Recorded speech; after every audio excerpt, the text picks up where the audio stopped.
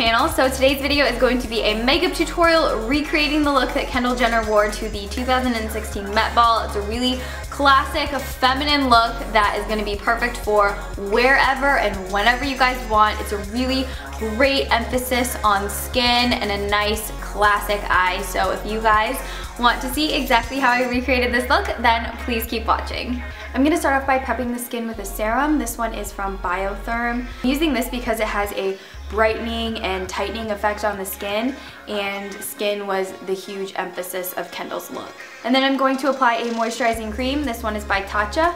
It is the Tatcha Supple Moisture Rich Silk Cream. And then I'm taking the Charlotte Tilbury Wonder Glow, and I'm going to put this all over my face as well. I'm using Shu Uemura Light Bulb Foundation. Just gonna do a pump of this and blend it all over my face. And in case you guys were wondering, I'm in the shade 754 Medium Beige, and I'm using an IT Cosmetics Heavenly Luxe foundation brush to blend this out. I'm gonna take the lightest shade out of the Charlotte Tilbury Dolce Vita Quad, and I'm gonna pop that all the way from the lid up to the brow bone, because Kendall had a really soft champagne washed all over her lids. I'm going to take this shadow right here on the same brush. I used the IT Cosmetics Heavenly Luxe shadow brush, and I'm going to work this all throughout the crease because Kendall had a brown bronze shade going throughout her crease. This is by Revlon. It's the Revlon Color Stay Pencil in Topaz. And you're going to draw yourself a wing. It doesn't have to be really dark or anything like that. You just want to lay yourself down the groundwork to where you're going to set the shadow on top. Then we're going to set this pencil with this dark bronze shade from the quad.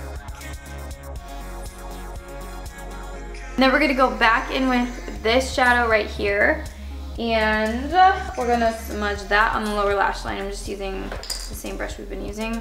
For concealer, I'm going to use Anastasia Beverly Hills. And I'm using the shade 2.5. I just like to use my fingers with this stuff. I think it works the best because it's really creamy, and your fingers help melt the product. So I'm gonna apply just a touch of powder on the face. I'm using Bare Minerals, just a little bit. You want to keep everything looking really natural and dewy, so you don't want to use too much, but just a little bit to keep everything in place and from creasing. I'm going to contour with the Charlotte Tilbury Bronze and Glow, so I'm going to take this Sculpt shade on a Zoeva 127, and I'm going to go right under the cheekbones. I'm going to do the temples, sides of my nose, and chin. And then to bronze the skin and warm it up, give it a nice lively glow, I'm going to use some bronzer from Too Faced. This is the Too Faced 16 Hour Summer Wear Bronzer, and I'm picking it up on an IT Cosmetics wand ball powder brush, and I'm just gonna knock this all over the face. You just want to lightly apply it where the sun hits the skin, and I always like to do the tops of the cheekbones just for that really beautiful sun-kissed look, and the chin as well. Kendall had a really beautiful natural looking flush. It wasn't too pink or orange, so I'm gonna go use my go-to blush for that type of look. This is Exposed by Tarte. It's a great everyday blush that I think would flatter pretty much any skin tone. So I'm gonna put this on the apples of my cheeks. And then to highlight the face, we're gonna use the highlight shade out of the Sculpt and Glow kit. So I'm going to take this right in the center of the forehead, down the bridge of the nose. Kendall's cheekbone highlight was so insane. It was so gorgeous and reflective. So what I'm going to do is just layer on a little bit more highlight right on this part of the cheekbone. You don't want to over highlight that area too much because then it can look a little bit ashy. So you just want to slowly apply more and more highlighter. If you feel like you've got your highlight looking really nice and reflective like hers, you can do the rest of the face like the Cupid's bow, the chin, and we can also put some on the center, on the tear duct, because she had a really beautiful tear duct highlight as well. I tight lined my eyes. I used the IT Cosmetics Gel Waterproof Eyeliner, and then you are going to take the tiniest bit of liquid liner. I'm using this one from NYX. It's the NYX 2-timer.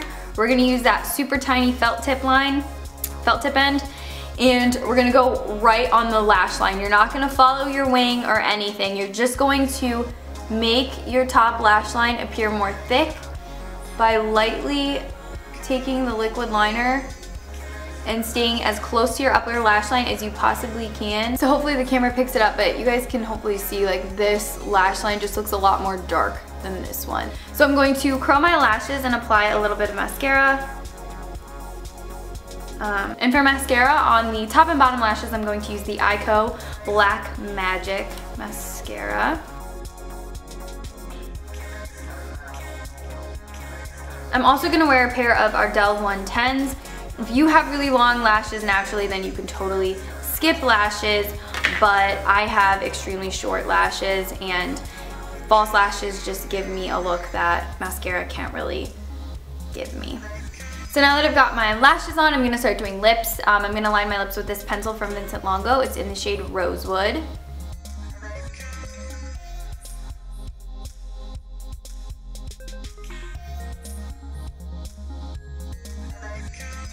I'm also just going to use my finger to kind of blend that out. Kendall had light nude lips, so I'm going to be using Hug Me by MAC.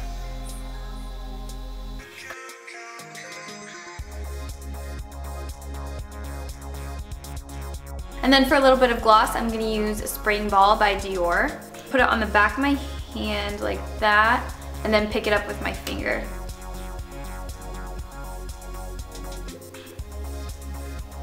There's a couple spots on my face that look a little bit more powdery than I want them to, so what I'm going to do is take a dry beauty blender and some MAC Fix Plus. I'm going to spray the Fix Plus directly onto the beauty blender, and I'm going to just lightly tap over the places that look a little bit powdery. Just because the Fix Plus is going to take away that powdery look.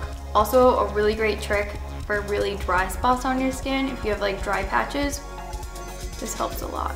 Alright, and then to finish off the face, the last step is going to be spraying Tatcha Dewy Luminous Skin Mist all over.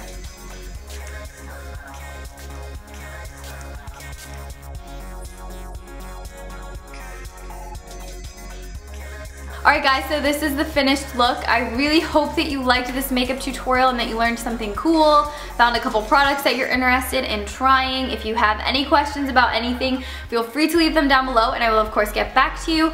Don't forget to come follow me on Instagram, Snapchat, and Twitter. I will have all three down below for you guys as well, and I will see you guys in my next video. Thank you guys so much for watching. I love you guys all so much. Bye guys!